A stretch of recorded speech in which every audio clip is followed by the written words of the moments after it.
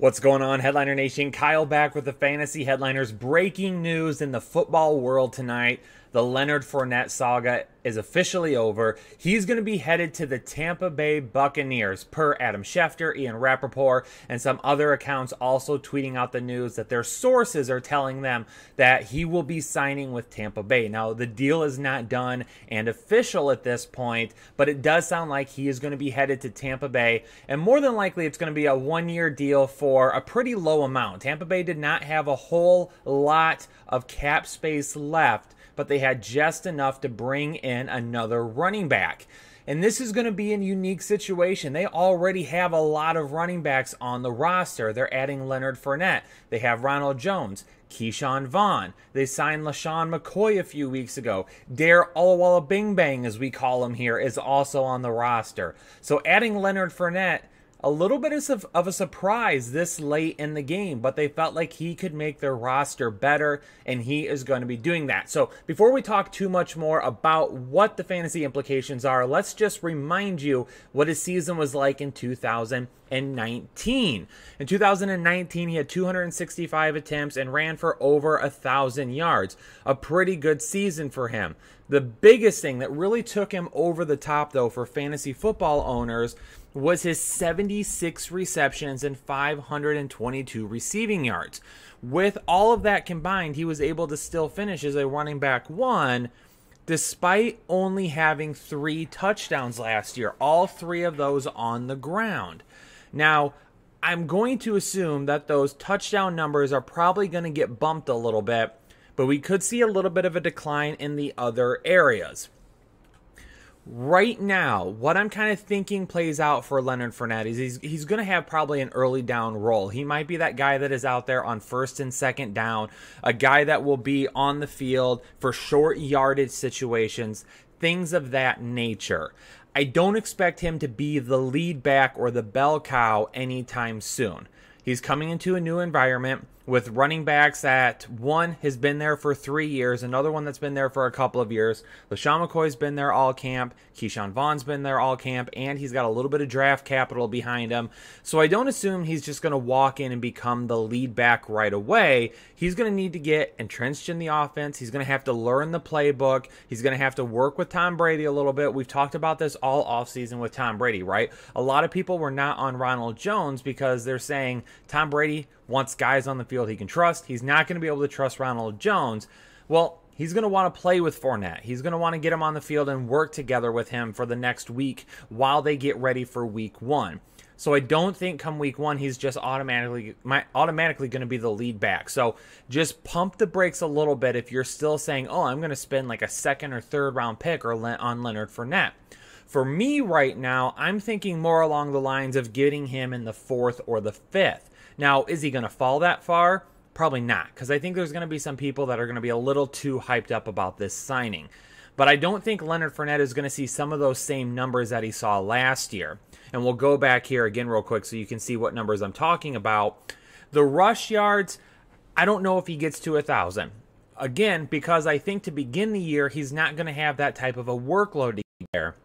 Now, as the season goes on, if he performs well and Ronald Jones or any of the other guys do not do well, then yes, I could see him start to take more and more and more carries as the season progresses.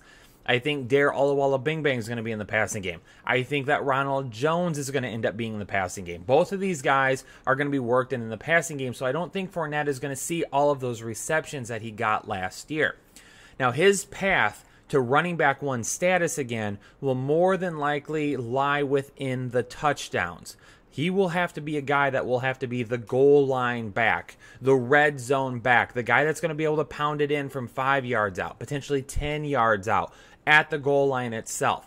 If he can get upwards of maybe 8 to 10 rushing touchdowns, can still get potentially 200 to 230 rushing attempts, and can get right around 850 to 950 yards, I think that is good enough to get him up towards that range. I just don't know if I'm going to expect it. This will still probably be a team that will pass the ball quite a bit. They have a lot of weapons that he would have to contend with in the passing game, and that's just outside of running back. Mike Evans, Chris Godwin. Obviously, they've got Rob Gronkowski now this year. O.J. Howard is still on the roster. All these guys are going to see some pretty significant target share this year.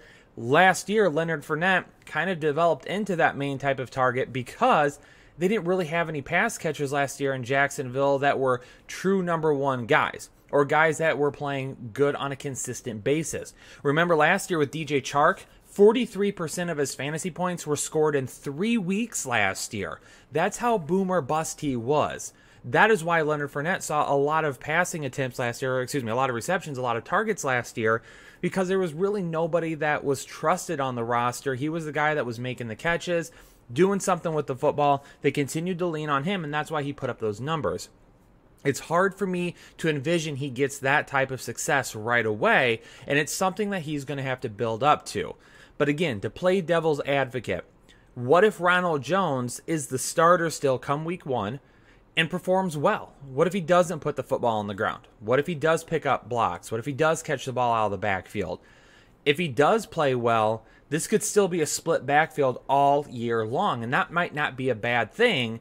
Both of these guys could be on your roster, and both of them could be flex-eligible players any single week because they're going to be splitting the workload. And there's going to be enough room in the passing game that they're not going to really see any stacked boxes. I mean, you can't stack the box against Tom Brady and then let Chris Godwin's, Mike Evans, Rob Gronkowski, and O.J. Howard just roam the field in one-on-one coverage all day.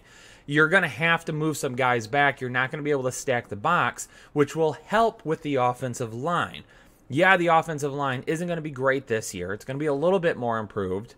But if the offensive line is still, mid NFL, let's say it's maybe in that 15 to 18 range, maybe even a little bit lower than that, maybe around the 20s. If it's in that area and it just still isn't that good of an offensive line, then being able to keep guys out of the box is going to help these guys because they're not going to have to, number one, run through an offensive line that isn't putting up a lot of blocks because those guys are missing blocks, and maybe these guys are good enough and talented enough to get around that first guy, but then if you got the box stacked, all of a sudden linebackers are on you. Probably won't happen this year because of the weapons there. So Leonard Fournette and Ronald Jones, I think, can still coexist. They're going to hamper each other's upside. Now, let's go to the other side of that argument. Ronald Jones sucks, right? Hashtag say no to Rojo. Jake doesn't like Ronald Jones. I get it. I'm not a huge Ronald Jones truther either, but obviously I've got to change my stance on it a little bit now because they've added Leonard Fournette. So I'm not going to keep pumping Ronald Jones out to you. This obviously hurts him. So if Ronald Jones does end up going out there and sucking it up, well, you know what? Leonard Fournette is a guy that could have mid running back 2 to high running back 2 potential as the season progresses. But because he's not going to be getting that volume all year long, I believe, we're going to have to wait and see what happens. And more than likely, this contract isn't going to be a contract that they're going to be locked into. It's not going to end up happening. It's not like some other teams where you put yourself in a situation where you lock in for a good amount on somebody, and then all of a sudden you're like, oh, we got to keep feeding them the ball. Oh, we got to keep feeding them the ball. Oh, we got to keep feeding them the ball. But with that being said, they could cut ties with him. If it just doesn't end up working out, if he comes in and they feel like he's messing with the chemistry, if this is still the Leonard Fournette from Jacksonville that was a pain to be around, that was getting himself in trouble on and off the field, that was just really, and I don't want, this might be too strong of a word, but a cancer in the locker room. If he ends up becoming that, they can just move on from him. Like, they don't need to keep him around. They're bringing him in at this point because they feel like he can help the football team. But if Leonard Fournette hasn't changed his attitude, they can walk away and who cares? It's not going to hurt them. That's why he passed through waivers. So they don't have to pay him $5.5 million for the year. They can pay him lower than that. And that's what's going to end up happening. So for those of you that are excited to go out there and get Leonard Fournette in your drafts this weekend, just remember that upside is going to be limited for right now. So don't go crazy. Don't go try getting him in the second or third round thinking this guy is going to be locked up as a running back 1 this year. Could it end up happening? Yes, it could. But he's going to have to come in. He's really going to have to take over that backfield early starting in week 1. And he's going to have Ronald Jones. He's going to have Keyshawn Vaughn, LaShawn McCoy, Dare Alawala Bing Bang, all these guys that are in the backfield with him. more than likely someone's going to end up getting cut. I don't know who that is at this point, but they're going to let somebody go. They're going to release somebody, and he's only going to have to deal with 3 other running backs. But we could see all of them switching in and out. So he's going to have to come in, learn the playbook quickly, get Tom Brady's confidence quickly, get Bruce Arians' confidence quickly, and then really take off from there and perform much better than the other guys that are on the roster, getting those touches as well. Could it happen? Yeah, absolutely. So, my best case scenario for Leonard Fournette, looking at a high-end to mid running back 2 season. Not a ton of volume to begin early, but as the season progresses, getting more and more and more until he's a guy that towards the end of the season, you can probably lean on a little bit more and a little bit more. And half PPR and PPR leagues, don't expect nearly as much help from him as you got last year. Worst case scenario, him and Ronald Jones end up splitting a lot of touches. Both of these guys become ones that you could potentially play in the flex any given week. Ronald Jones sees a little bit more towards maybe in the passing game and some quick hurry-up offense. And Leonard Fournette is the guy that they use on the goal line, short yardage situations, and still gets a decent amount of carries. And if he can be efficient with those carries, then he's a guy you roll out there every week. So, again, second, third round, probably going to be off the bandwagon. If you go running back early, and you take him as your running back 3, maybe in the 4th or the 5th, I'm okay with that. I just don't know if he's going to fall that far right now. So proceed with caution. Don't get too excited. And just remember, Headliner Nation, okay? Don't succumb to the masses, all right? Do your research, dive in deep, and decide whether or not Leonard Fournette is a guy that you truly trust in 2020. There you have it, Headliner Nation. Breaking down the breaking news for you and talking about Leonard Fournette headed to the Tampa Bay Buccaneers. Do me a favor, hit that like button on the video if you appreciate the content. Let me know down below, where are you putting Leonard Fournette? Do you think he can be a running back 1? More of a running back 2, running back 3. Is he undraftable? Are you just going to skip him on draft day? Let me know in the comments below. And as always, if you are new to the Fantasy Headliners, if this is your first time checking out one of our shows, hit that subscribe button. Become a part of Headliner Nation today and help us on that road to 100,000 subscribers. Headliner Nation, stay safe, stay healthy.